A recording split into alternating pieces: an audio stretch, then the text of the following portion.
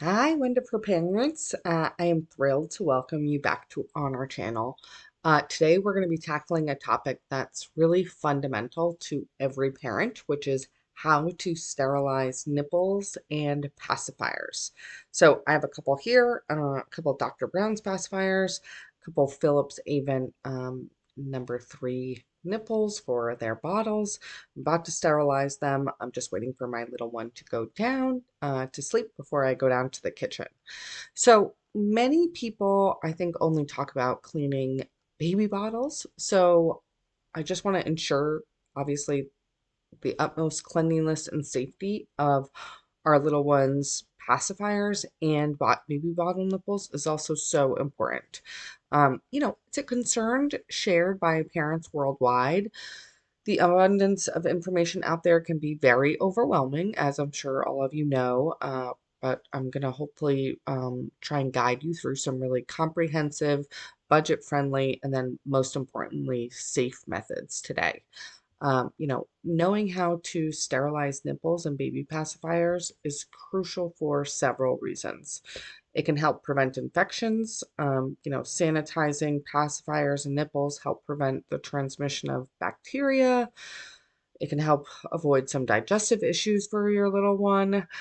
It promotes oral health. Bacteria can get on these unsanitized pacifiers and nipples, so we want to make sure that we're doing this in a cleanliness way.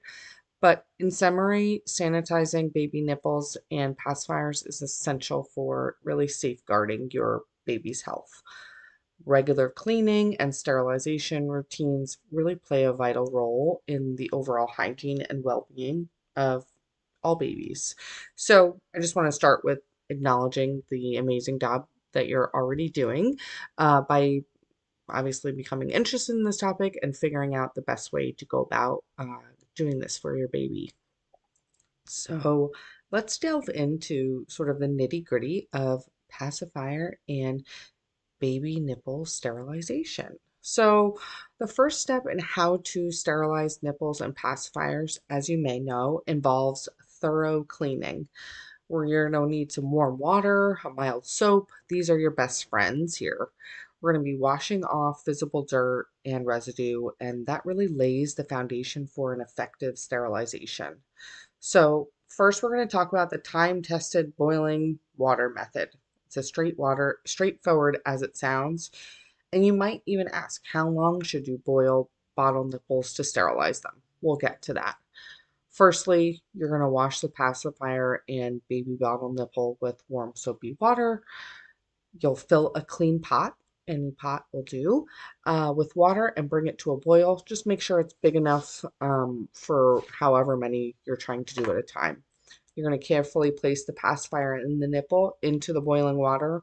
You'll boil these items for at least 5 minutes to ensure proper sterilization.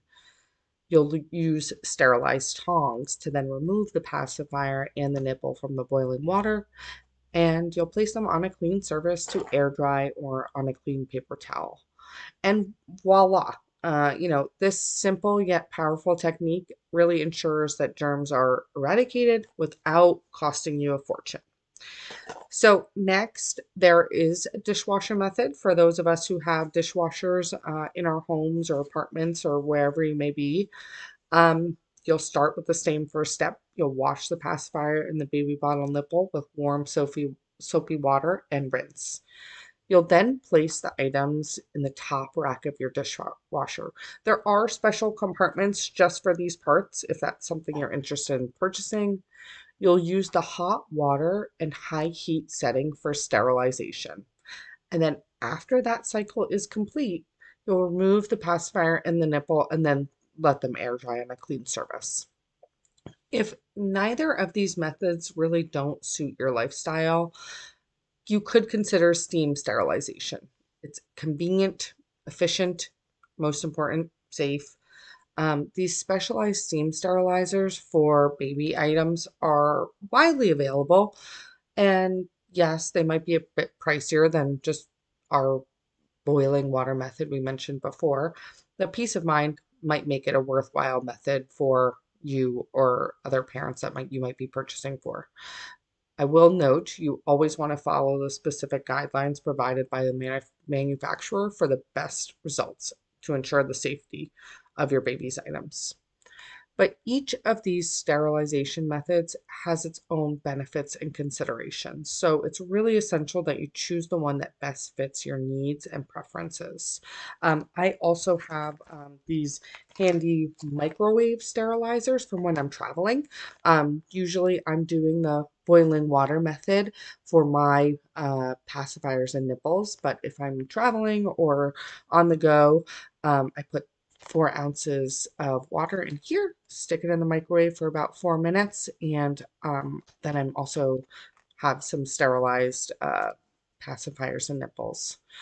So there you have it. Those are some step instructions for how to sterilize baby pacifiers and nipples.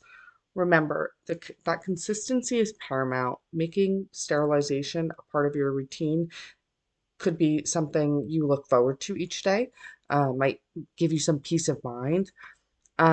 You are a part of a vast community of parents who face similar challenges. So, sharing these experiences and advice can be very enriching. So, to all of the parents listening today, I encourage you to engage with your community. Ask questions, share your wisdom, learn from one another. We're all here to support you in every step of the way.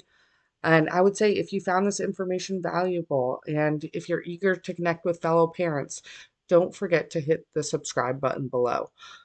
By subscribing, you're not just accessing expert advice like how to sterilize pacifiers and nipples, you're becoming a part of a vibrant community dedicated to creating a nurturing environment for our children. So, thanks for spending this time with me. It's so important that you are all here listening to this advice and stay tuned for more enriching discussions. Thank you so much and happy parenting.